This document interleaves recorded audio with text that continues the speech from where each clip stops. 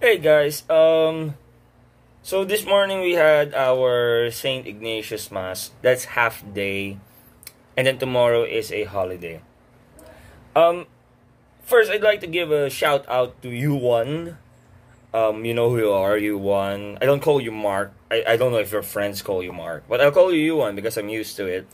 Uh, and I'd also like to thank him for a suggestion. Actually, that's one. He asked for a shout out.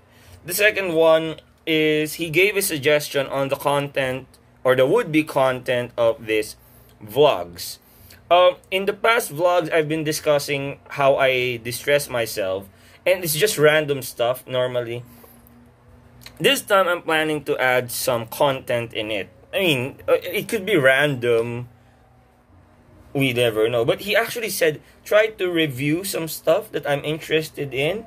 And pretty much I think that's where this entire thing is going. It's like a an online diary that everyone can read or see. So yeah, I'll give that a try. And the first thing that came out in my mind, because after the event, my friends and I, we created characters and started a short campaign for Dungeons and Dragons, which we've been doing for a while. And then I realized I've been playing tabletop games for quite a while now. And when I started, of course, the normal things that I played are the board games. But even with these given board games and card games that comes with materials in them, sometimes there will be things that you will be needing along with the game. Okay? So let's get started already, and this would be very interesting. So, what I'm going to discuss with you today are game essentials. Things that you will be needing or you might be using if you plan to be in the hobby of tabletop gaming. So, let's get started. Okay, so there are plenty of things that you will be needing for um, for gaming. Well, you will not need a lot of them. You will just be needing some of them in when you start. But in the long run, when you go into this entire hobby, you will find that you're actually going to look for these things. So I'll just reach one of them. So let us begin. So the first essential is, or are rather, sleeves. Gaming sleeves. These gaming sleeves come in various sizes, various textures, various designs, and so you will be needing to either bring your cards or your games in the shop to test them out, or you simply can research.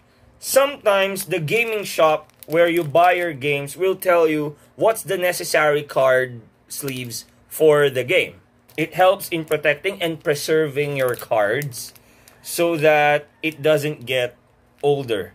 Especially that you're going to buy them and you're going to be spending a lot of money with them. So you might as well want to protect your games.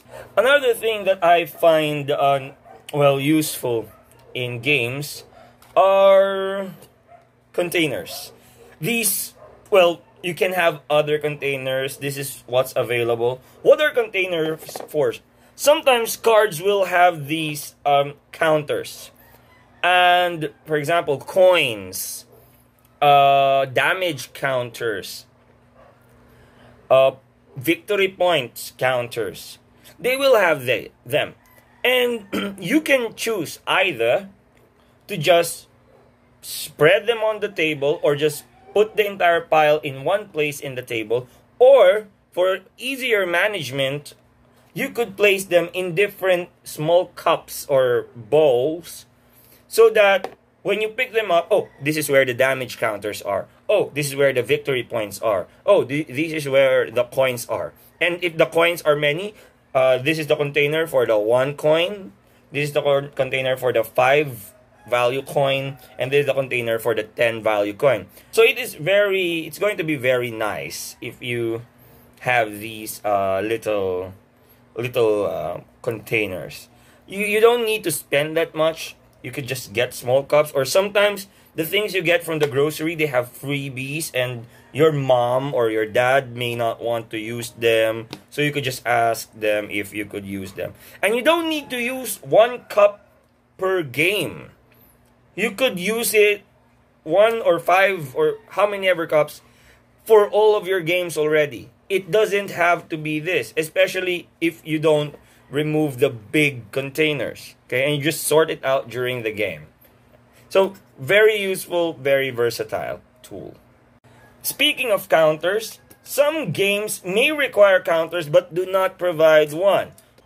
So it's very good to have counters.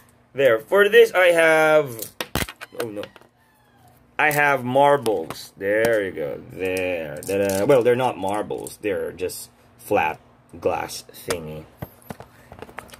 And they're not expensive. An entire bag of these I bought from the market. They're just what, 15 pesos a bag? I bought 2 and it's basically less than 50 pesos, which is less than $1 if you come to think of it. And it doesn't have to be these, okay? For example, you have an entire stack of loose buttons, clothing buttons. You can use them. You can use them as counters. Or you have extra beads at home, which maybe your sister or your mom has used for a particular hobby, but they don't need it anymore. They wouldn't use it anymore. You can borrow them. You can ask it from them.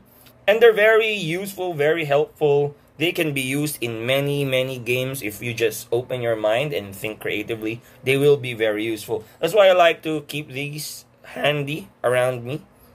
And it makes, it's beautiful, it's colorful in your games.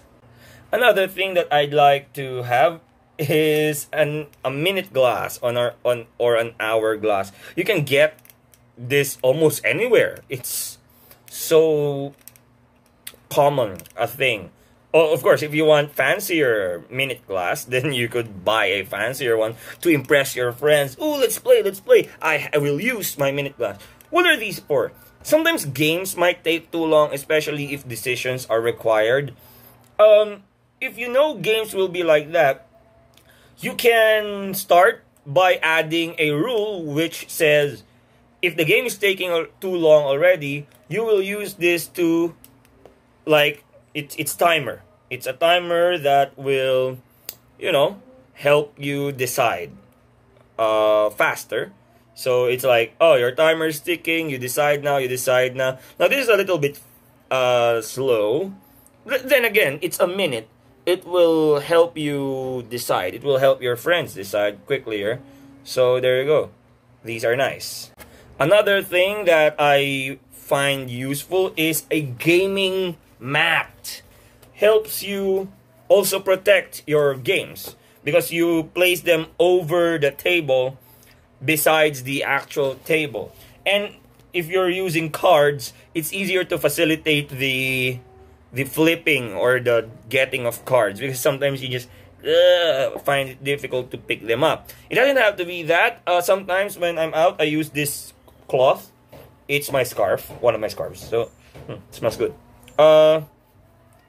You can use them, but of course, if you use them, you have to put them on laundry right away because, the table's dirty, right?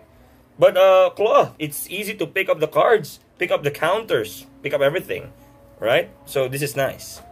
Another thing that I'd like is a player marker. So there, player marker. It's a Lego Captain America, but as a player marker, I just use them. Sometimes you have games which needs markers to walk around. Sometimes in Dungeons and Dragons, to easily imagine things, you have a player marker. This is me. This represents me. A player marker is nice because it's a representation of you in the game. So it helps in many, many, many games. And perhaps the most versatile and the most needed of all is, well, the dice, right? the dice, especially the six-sided die. Okay, you will need them. It's very, very useful in games. It can determine the first player easily. It can actually be used as a counter, especially if it's just less than 6 that you're counting. It can also determine quarrels, fights. It settles fights between contradicting elements in the game. Well, and the best is, especially in some board games, it helps you determine how many steps you take. And what I have is actually a set of Chessex dice, especially for my Dungeons and Dragons. You have the D4, because the highest is 4. There you go. You have the D6. Highest is 6. You have the D8. You have the D10 and D100, which normally comes combined. You have the D12. I hope I'm correct. D12. And you have the most important dice in Dungeons and Dragons, the D20, which can also be used for many versatile things. Okay, there. Okay, and so that's it. Another thing that you will be needing is a notebook and a pen. For what for? You can use this to track, especially if you're playing with friends regularly. You can use this to track victory points, who won a particular game, who's remaining. It's just a thing. Or you can use this to track games that you've played, stories that you've made. And one important thing is you could use this to track your expenses, which is very necessary, especially if the game is expensive. And there you have it. Those are all my gaming essentials. I use them all the time. I bring them in a toolbox. Well, the toolbox might be the essential. Might not be. You can just put them in the bag. But what about you? Do you play tabletop games? Did I forget something? Let me know in the comments below. If you like this video, you can share and subscribe and like this video. And then I'll see you again. I'll see you next time. Bye.